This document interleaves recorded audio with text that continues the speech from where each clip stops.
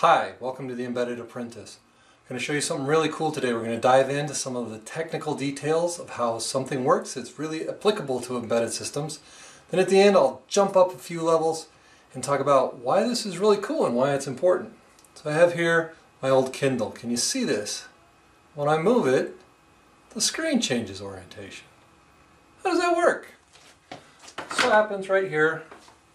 I have the little Kinetis K64 board. It's hooked up to a USB port to give it power. I want to know if you can see, as I turn it and twist it, we'll do a close-up of this, the LED changes color right here. Hopefully you can see that. How does that work? How does my Kindle, your phone, know when you twist and turn it? So the way it works, this little chip right here is an accelerometer and magnetometer. We'll look at the data sheet of it. And what it does is it tells how this is oriented relative to the magnetic field of the Earth. Very cool technology. But what I want to know as an embedded developer, how does my processor talk to the accelerometer? Let's look at that. So the way these two parts communicate, this is the processor chip, this is the accelerometer.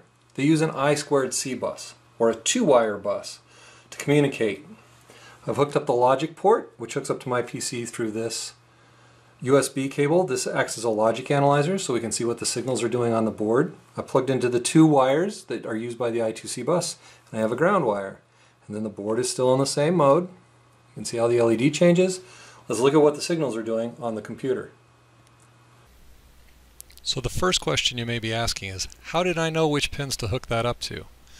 Well, this is the Freedom 64K User's Guide. It's freely available from the NXP website. I went to the section on the accelerometer and magnetometer. That gives me the part number.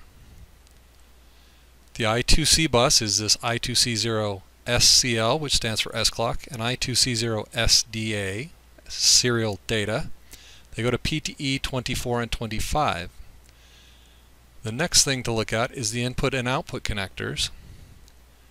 You can see here PTE 24 goes to pin 20, PTE 25 goes to pin 18, and I know that this shield on this is ground. I could have also hooked it up to pin 14, which is the ground. So the accelerometer, they tell if it's an NXP FS OS 8700CQ. I also downloaded the datasheet for that. Here's the datasheet for that. 6-axis sensor with integrated linear accelerometer and magnetometer. Pretty cool. Now if we look at what's interesting, most of all, to an embedded developer, if you're going to be writing firmware for this and you want to talk to it with software, jump straight to the register description. So these are the commands. Think of them as registers or hardware locations inside the part that you can talk to.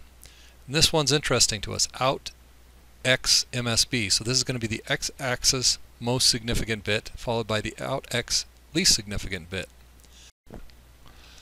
So now I've jumped over to the logic analyzer window.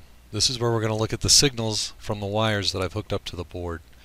You can see here I've set up two wires as being I2C S-Clock, I2C SDA, so the serial data. This little up arrow means we're going to trigger every time S-Clock has a rising edge. Set the sample rate to 500 kilohertz. That's very important, but we'll go into that more later. Looks pretty chaotic. It's just jumping all over the place. I'm going to wiggle the board a little bit and stop it and try and capture an actual reading of the state from the board. So you can see when I captured it, let's see what's interesting. Here it's doing a start, right, 0, 0, so it's trying to get the status. So I move it over, we see a repeated start, a read from 1DH, 0, 0. So this is interesting. I2C bus can have up to 128 or 127 devices on the bus. And each device has its own unique address. So this device is all by itself on the bus, but it happens to be at address 1D. That's the number assigned to it, so whenever the processor outputs a 1D after a start, this device knows processor is talking to me. Then the processor sends an acknowledge. It says, yes, I'm here, I want to talk to you. That's how this works. Setting up the sample rate to 500 kilohertz is very important, but it's something that we can go into later. I'm going to try and capture a real reading where we're actually getting the data from the device. So the I2c has two wires. So these are the two wires connected up to the logic analyzer. What I like about the logic analyzer, it has a translator, so it'll look at those two wires and tell us what's happening on the bus. It translates I2c bus for us. So we can see in this transaction there's a start, write of 1D to address 1, repeated start, a read,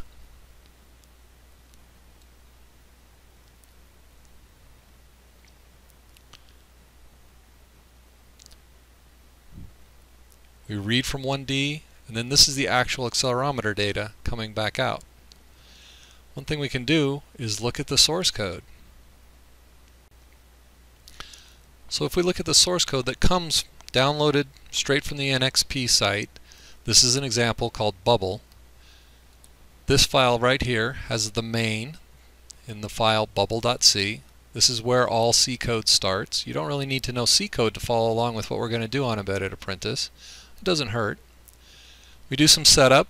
We initialize things, set up the I2c bus, and then while one, which means loop on this forever. So we're going to execute this code over and over again. We do fxos read sensor data. That's this function I have displayed over here on the right side of the screen. And it's going to read the sensor data and return it in this array pointed to by sensor data. So it does a read reg into temp buff of 6 bytes. Temp buff is 6 bytes long. Now if we go back and look at the logic analyzer, you can see we do a read 1, 2, 3, 4, 5, 6. Remember where we were at. 7, 8, 9, 10, 11, 12. And in the code, we do the read of 6, a second read of 6. We copy the data from temp buff into sensor data, and we return that we were successful in reading. It then takes the X data and the Y data and converts that into an angle, then uses that angle to set the LED. And that is how the sensor and the board and the microprocessor are talking to each other. So the I2c bus is the way that devices know to flip their screen. It's a common bus. It's been around for 20 plus years since I've started working with embedded systems. If you think about things, the processor, the parts that I'm showing you, they all came from Freescale, which was bought by NXP, which is now going to be bought by Qualcomm. So these companies are going to come and go. Will they make that same processor, the Kinetis K64, in 20 years? I doubt it. My computer has a couple of I2c buses on it. The x86, the Intel processor has them. Every processor is going to have an I2c bus. There are hundreds, thousands of peripherals that talk this, accelerometers, memory chips, all kinds of things that you can't even imagine all use I2c for communication. It's usually the way that your audio chips get set up. It's in everything. Your phone has one, your computer has one. If you're looking at me on a computer, it has an I2c device. I can guarantee that. So as an embedded developer, what do you want to learn? Do you want to learn the latest processor? Maybe you need to know that. It's useful information. But if you really want to learn something that's going to help you for your whole career, what you want to do is subscribe to the Embedded Apprentice. We're going to go through different things like this, communication protocols, the links between the chips. That's the stuff that's great to know, because that's the stuff that's not going away tomorrow when Qualcomm gets bought by the next company and the bigger fish eats the smaller fish. So keep tuning in, please subscribe, and we'll keep producing videos for you. Thank you.